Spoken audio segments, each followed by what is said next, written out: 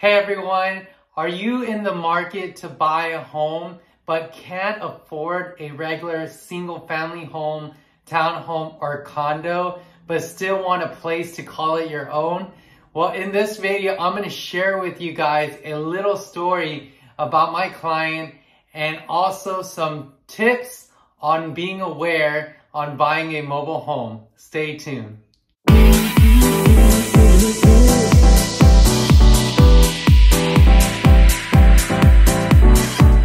Hey everyone, Ben, your agent with Aguilar Realty Group, eXp Realty. I'm very excited that you're here today.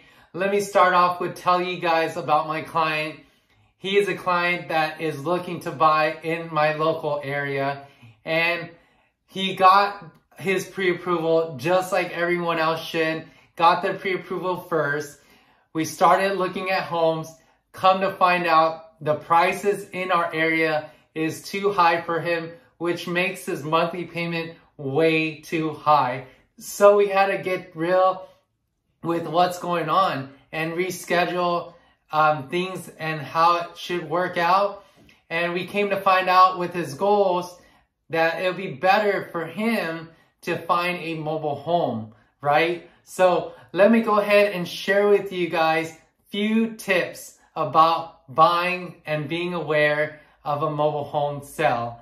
All right, so the number one thing, guys, is when I went out with him, we saw that there's 2 units on the lot, that the park that he wanted to go see. Later on, we found out that those are 2 other more units on the lot that we wanted to go see. So we came to find out, guys, that there's typically sometimes more than one mobile home that is for sale. So make sure you take advantage of your time and just go to all of them. You know, if you can, you know, schedule ahead of time if you need to, right? All right. So number 2, the biggest thing about mobile home buying, right, is that it's just like a regular offer when you're buying a home. You submit an offer to the agent, but the additional thing that you need to do is also get approved, not only from the seller getting accepted, but also the park. So the park has their own terms that you got to be okay with, and they got to be okay with you. So what you do is you tell, if you're an agent, you tell your client, some parks will allow the agent to go on the client's behalf to pick up the park application, fill it out, and send it in. They don't do emails for some parks. I came to find that out because the application is all handwritten and everything like that. So, or the other thing you can do is just go with your client to go pick up the application so you know what's going on, right? The third thing, guys, so when you buy a condo or a townhome or even some nicer communities for a single family home, you will come to find out that there are HOAs.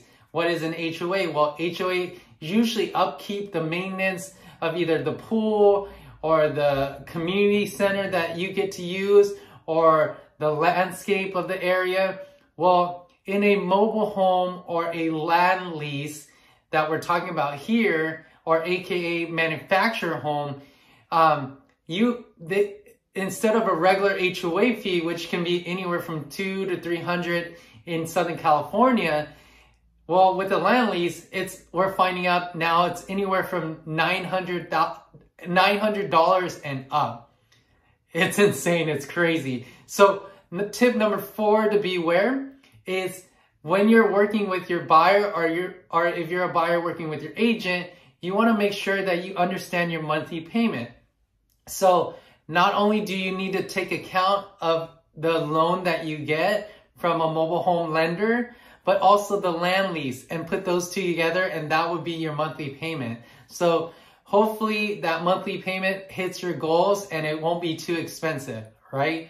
Number 5, this is a really important thing, is that for land lease, there's a term.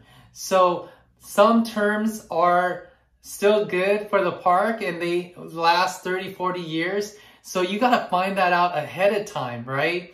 So if a term is ending in 10 years and your mortgage is 30 years, there's something wrong with that, you know, and you know what happens is, you know, my tip and beware of number 6 is that there is a clause for a surrender clause. So if it happened to worst case scenario, the park does not renew that land lease term, guess what? Mr. Buyer, Mrs. Buyer, you're asked out. So if that actually happens and you're still in your mortgage, you still have to give up the land. Yes, you own the home, but you got to give up the land.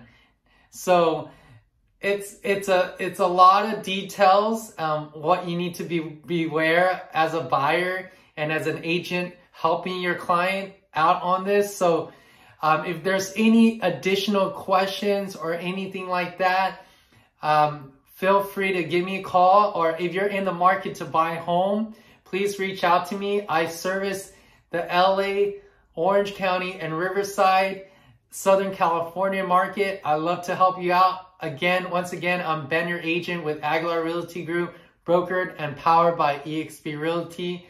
Thank you so much for your support. Tag a friend if you know on the comments below, or share this video to your group or someone you know that is in the market to buy a house. And hope this video helped you out. Hope you guys like this video. Have a blessed day and see you on the next video. Take care.